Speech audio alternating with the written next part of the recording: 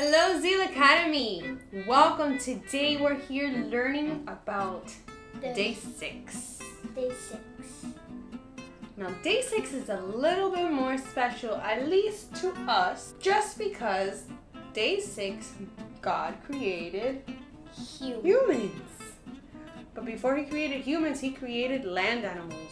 And that's where we get all our land animals. We have dinosaurs, dogs, polar bears, horses, tigers, crocodiles, cheetahs, even camels. There's a lot of land animals. Okay, so we have seen that God has created land animals. But there's so many more than just some of the toys that we have. We've gone on quite a few field trips in order to get just some of the animals that God created. So let's do the field trip first, and then we'll talk about us. Take a look.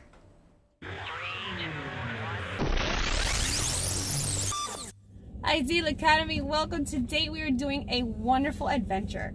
As you can see, we're going on a little safari. We're having day 6 field trip on how God created the land animals and man. So man, and we're gonna check out the land animals.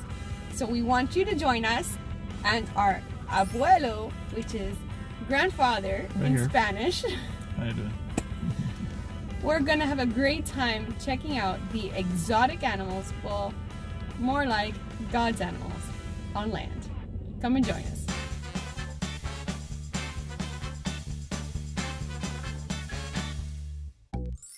Okay, so these are llamas. And these are the vultures. You see those birds? Those birds eat dead things. And we've got ostriches, all kinds of ostriches. What's that? Deer. That's right. That's an antelope.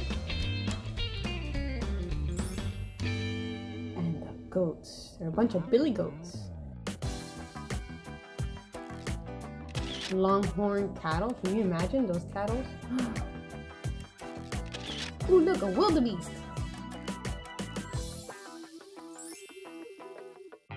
And that, a zebra.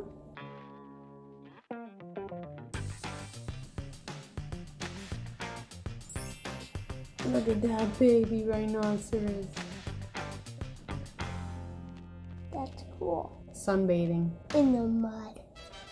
Ooh, a lion. That's the king of the jungle. Mm-hmm. And his lioness. And you see the little baby cub right there? Oh! It's so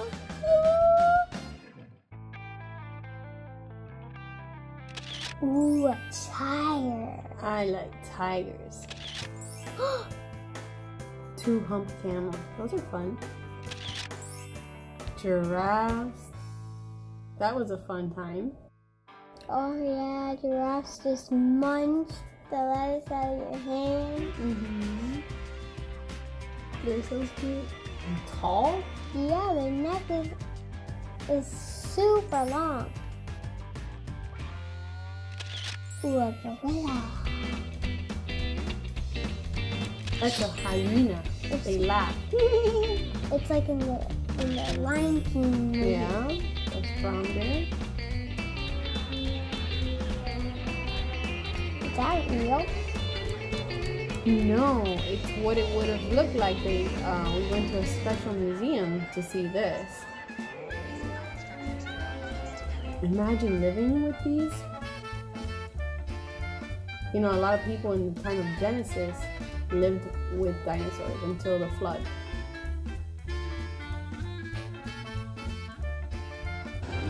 T-Rex? Yeah. Remember those chompers are for watermelons? Is that real? It looks it, doesn't it? No, those are also simulated. Those are puppets. But can you imagine playing with a little baby one? Oh, that's a boar. That's Pumbaa from The Lion King. Oh, koalas. I love koalas.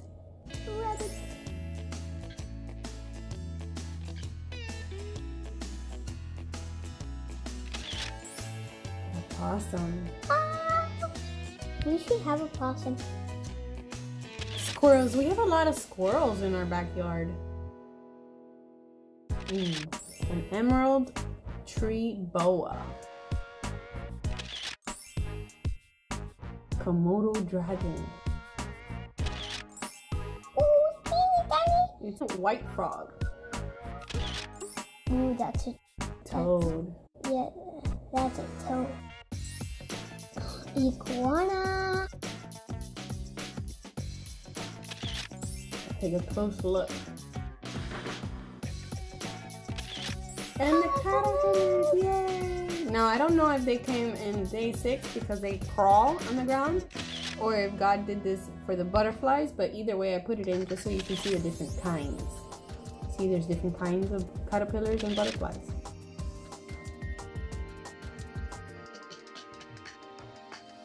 You have 2 different kinds right there. There's a third, and there's many, many more. That's a newt. Kind of like a lizard and a grasshopper. That's a locust. That's a part of what's going on in the world today. And there's slug. See, God pays attention to little things. So what did you think about that? That was our virtual field trip. I love these virtual field trips. We get to talk about the animals and we can see them again. And it's so beautiful, the ones that we are able to see and experience. Just a bunch of animals that we don't necessarily get to see every day. But aside from the ones that we do see, we know, because it says so in the Bible, on day 6, God created the animals of the land. Let's read what God actually said on day 6. Then God said, let the earth, keyword, produce living creatures according to their kinds, livestock creatures that crawl, and the wildlife of the earth according to their kinds. And it was so. So God made the wildlife of the earth according to their kinds, the livestock according to their kinds, and all the creatures that crawl according to their kinds. And God saw that it was good. Right there, does that mean that those creatures created other kinds of creatures, or everybody had to follow what they are? Everybody had to follow what they are. Right, because like a dinosaur, what we know as a dinosaur, cannot create a cat. And a polar bear can't create a dog. That's right. That's weird. But that doesn't happen, right? A polar bear has to make a polar bear. Exactly. And a dog has to make a dog. A dinosaur has to make a dinosaur. Now, are there different species of dogs? Yeah, we got like 4. Yeah. Right? 4 different species. Of the same kind of animal. Right? Okay. Moving on. Then God said, let us make man in our image according to our likeness. They will rule the fish of the sea, the birds of the sky, the livestock, the whole earth, and the creatures that crawl on the earth. So God created man in his own image. He created him in the image of God. He created them male and female. Did he make a mistake? God never makes mistakes. No, he doesn't. He is perfectly good. He can't even make a teeny tiny mistake. Because then there would be sin. Okay.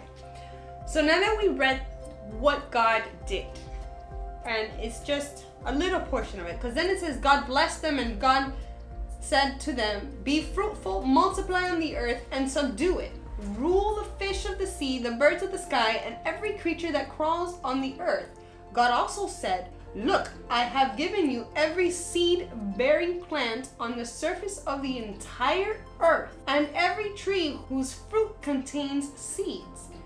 This will be food for you. So he already told Adam, which is the first person, mankind, he told them what to eat. For all the wildlife of the earth for every bird of the sky and for every creature that crawls on the earth, everything having the breath of life in it, I have given every green plant for food. That means everything that he created, animals of everywhere, was supposed to eat the green plants for food. And it was so. And God saw that he had made, and it was very good indeed. Everything was good. Was there anything scary? No. No. Was there anything bad? No. Anything evil? No. Anything that died? No. No. Nothing of that until they ate from the tree of knowledge of good and evil. That's right. Everything there was made for them to eat. And he told them one rule. And that one rule was not to eat of the tree of good and evil. Exactly. But they ate. Well, we'll get there on the next class for this, because that's a whole different subject. Process. That's a big class. It's taken me a very long time to come up with all these things because there's so much that happened on day 6, and it's so detailed with so many verses and proofs that had to come into this. So we're going to take it one step at a time, and every time that we learn from day 6, we're going to take parts of this that I have been able to gather together to be able to teach it all in completion with enough time and the shortness of our videos to make it fun and interesting. Okay, so with that being said, let's close our power book. It's called a Bible. Yes, but it's a book of power. Do you know why it's called the book of power? Because it's the Word of God. Yes, it's a book that was written. There has to be an author. There's a book and it has to be an author, and the author was God's people. Well, yes, it was both human and divine. That means that God's Holy Spirit told the human what to write. Right? Just like a painting tells you that there had to be a painter because the painting couldn't just happen, the same thing happens with the creation and the Bible. There has to be a creator and there has to be an author in order for it to actually be.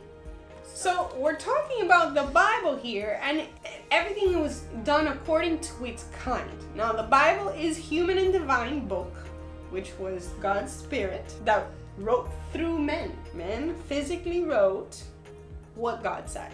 God is 3 persons in one being: the Father, the Son, and the Holy Spirit. The Holy Spirit is what comes and lives inside of you when you have accepted Jesus as your Savior. We have a soul, body, and spirit. God made everything in 6 days, all very good, including dinosaurs. He made everything. So no animal says prayers or has a concept of God, but every person prays. Because God put that sense of Him inside of you. The way you know good versus bad is because that's God telling you good versus bad. Do you think an animal, unless you train them and teach them, do they know good versus bad? No. No. They'll just be bad. Exactly. People may not necessarily pray to God, or they pray differently, but they pray because we have a soul, body, and spirit. And that is tied into the breath of life. We are able to interact with living God because we have a spirit that animals do not.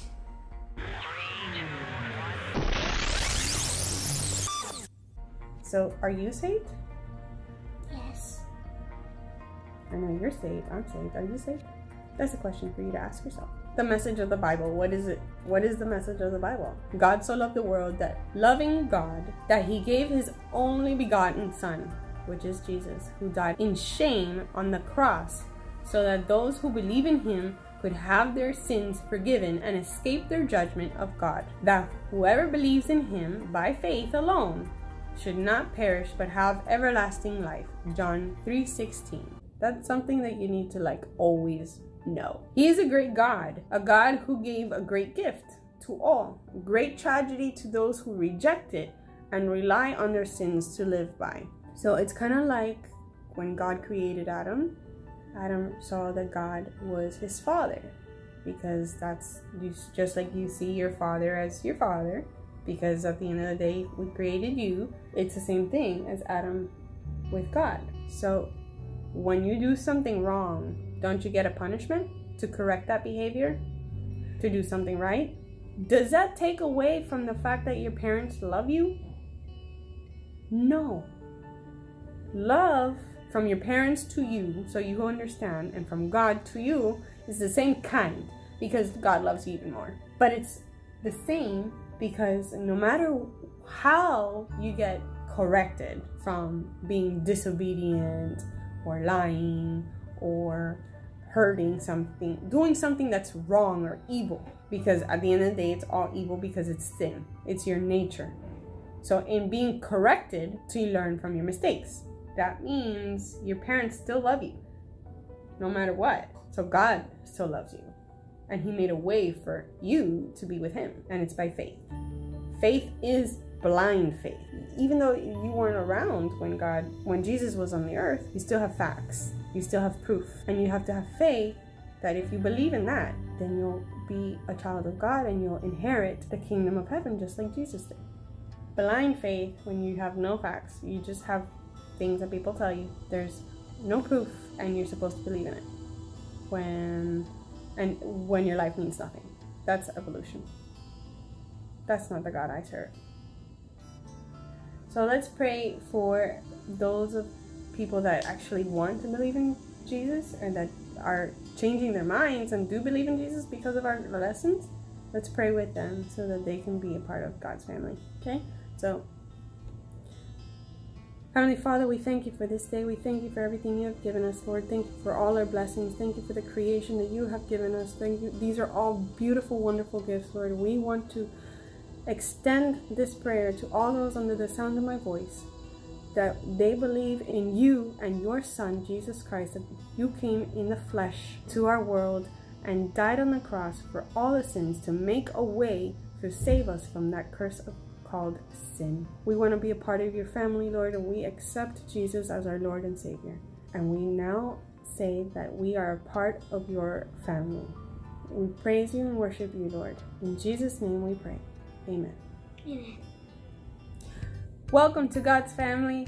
We look forward to teaching you more and more each day about who God is and how special you are to him.